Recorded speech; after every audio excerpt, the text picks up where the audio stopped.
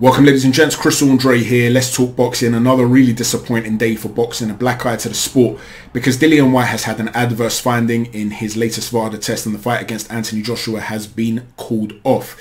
This is really disappointing to me, first and foremost, let me say, because I actually felt that the decline of Dillian Whyte had been greatly exaggerated. A lot of people were saying he's become chinny all of a sudden. He got knocked out by Fury. He was stopped by Povetkin prior to that and had to avenge the defeat. I saw it a bit differently. Alexander Povetkin's uppercut would have knocked out a horse. And with regards to Tyson Fury, I think a lot of people were expecting that to be a really competitive, hard fight for Fury. There were a lot of people that were accusing Fury of ducking Dillian because of the whole 20% split thing. And so they expected that he was ducking him because this could be a real handful for him. So when it was a very one-sided fight with him then getting knocked out, and he couldn't really lay a glove on Fury, people were saying he's obviously washed because back in the day he would have been more competitive. I just think Fury was stylistically all wrong for Whyte and too good for Whyte. But if you look back at his career, you'll see that he was stopped by Anthony Joshua, he was dropped by Ruiz, he was dropped by Joseph Parker, he was hurt on numerous occasions by Derek Chisora.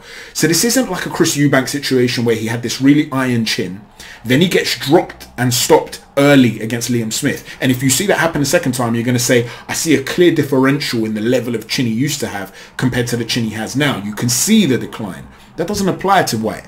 Whyte's never been that durable, but he's always had a very good defense. He's got a very dangerous trigger counter, which meant that when you're throwing punches against him, you're also vulnerable, which might mean that fighters are careful with the sort of risks they take against him. And it makes him a threat throughout the course of a fight. And I've not really seen a massive change in that. A lot of people were very critical of his fight against Franklin, but then Franklin also made Anthony Joshua look a little bit mundane because he's that sort of fighter. He's difficult to look good against. And it was a fight I felt Dillian Whyte won 8 rounds to 4. Franklin was getting a lot of credit for shots that were coming off the biceps, the shoulders, the wrists, the elbows. Go watch that fight again on slow-mo. So, you know, I thought it was exaggerated, the decline, and I was looking forward to the fight. But the fact of the matter is it cannot possibly go ahead. And there are a lot of people out there that will say 3 strikes now. He's failed or had adverse findings on 3 separate occasions. There's no smoke without fire, certainly not on 3 separate occasions. Now, there'll be other people who are Dillian Whyte fans who are pleading his innocence and they're saying, hold on a sec. The first time around he failed, but it was for a supplement you could buy over the counter. It was indeed traced back to that supplement. The company that makes the supplement has made changes to the composition of it.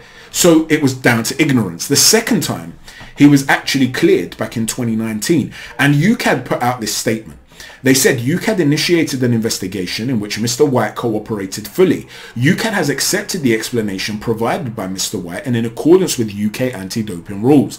The charge against Mr. Whyte has been withdrawn. This would ordinarily mean that UKAD would not make any public statement in accordance with the applicable confidentiality rules to which UKAD is subject. However, since certain confidential information referring to this matter, including the fact of the initial charge, has unfortunately made its way to the public domain, UKAD and Mr. Whyte have agreed to take the unusual step of releasing the following limited information to put an end to the speculation concerning Mr. Whyte's status. In addition to that, Dillian Whyte did pass a VADA test 48 hours before that UKAD test, and he passed a further 3 VADA tests. So the fact of the matter is, when they looked at that situation, they observed the evidence and they said, we're clearing him, and it shouldn't have even been made public. Now, the crowd out there that was saying, hold on a sec, 3 times there's no smoke without fire, they'll say not making it public would have been the equivalent of sweeping it under the carpet. The fact of the matter is an adverse finding was there.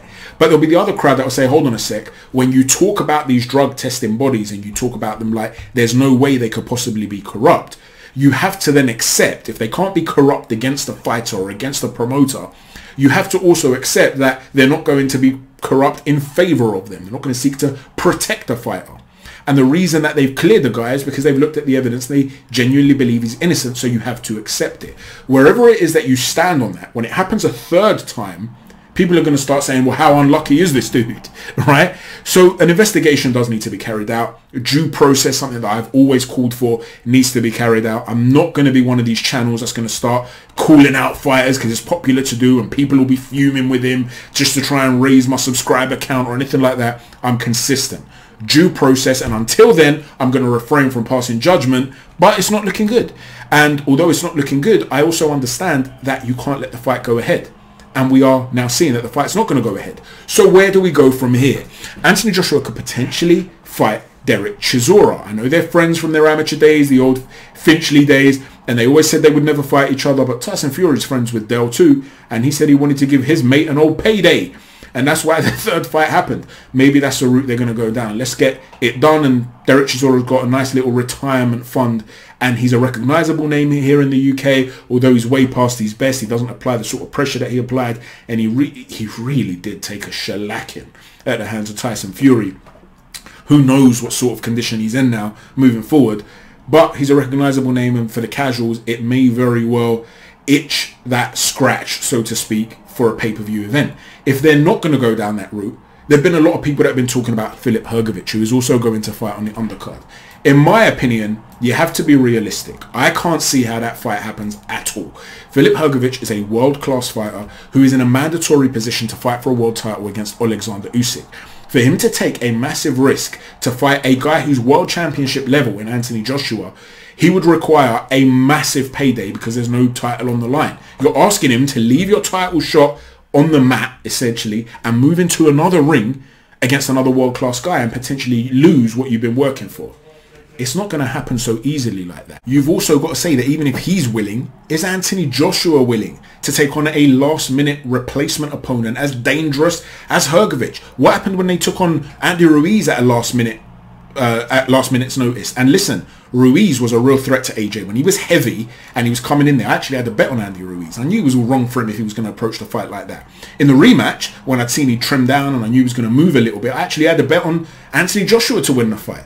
So it's all about styles making fights. The point is, though, they did not expect Ruiz to be a significant threat. That wasn't a risk take. They just overlooked Andy Ruiz. They also overlooked the threat of Alexander Usyk, to be honest with you. They did not realize he would be as dangerous as he was, and it backfired.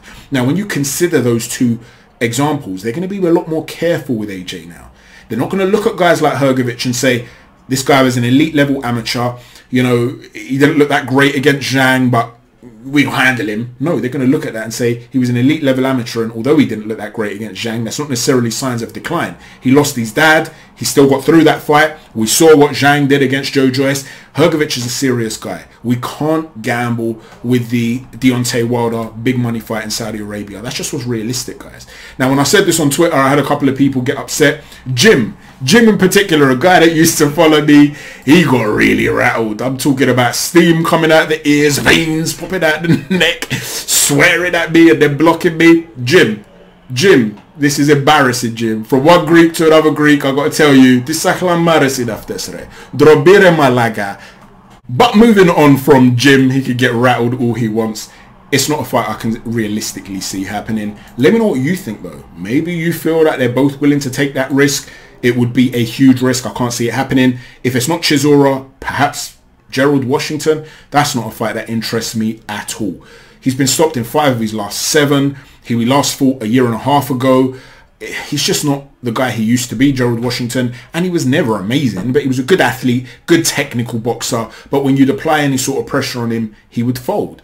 With the exception of 1 or 2 occasions, he seemed to hold down and bite down on that gum shield a little bit against Amir Mansour and also Robert Helenius, but the fact of the matter is, if shots are landing, big shots on him consistently, he tends to fold, and I can't see him lasting more than a couple of rounds against Anthony Joshua. The other potential is that they look at Demsey McKean. The thing is, Demsey is a southpaw, and although he's not, a world beater, he is a good C-level guy who's trying to catapult himself to B-level, undefeated, southpaw, and he's not been preparing for a southpaw, AJ, and if he beats Demsey McKean, he wouldn't be going into a fight against a southpaw with Deontay Wilder. So it's not even good prep for Wilder.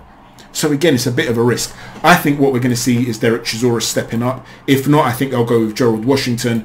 Either way, I think AJ will remain active. You've also seen the likes of Michael Hunter, Martin Bakole, Andy Ruiz say they're willing to step in. For the same reasons of Hrgovic, I can't see them taking on Bakole or Andy Ruiz at late notice. Far too big a risk. Hunter's a possibility because he's been inactive. I doubt he's the guy he used to be. However, he has been sparring. He is said to be sharp. And the thing is with Michael Hunter, he's a very different type of opponent to Dillian Whyte, who's a bit of a plodder. Hunter isn't as heavy-handed, but he's very quick at entering that pocket. So what you're preparing for, your timing has to be different. The way you're going to set up a big shot against a guy like Hunter is different to how you're going to set it up against Dillian Whyte. Again, it's a potential banana skin. So I can't see them taking those risks. Let me know what you think. How do you think they're going to move from here? What do you think is going to happen with Dillian Whyte? If he has had an adverse finding and it's another ban, you'd have to say at his age, this could be spelling the end of the career of Dillian Whyte. Let me know what you think, ladies and gents. Don't forget to hit a stiff jab on the like button, a right cross on the subscribe button, and an uppercut on the notifications button. Thanks for watching. Chat to you soon. Take care. God bless. Regime. The guy is my life.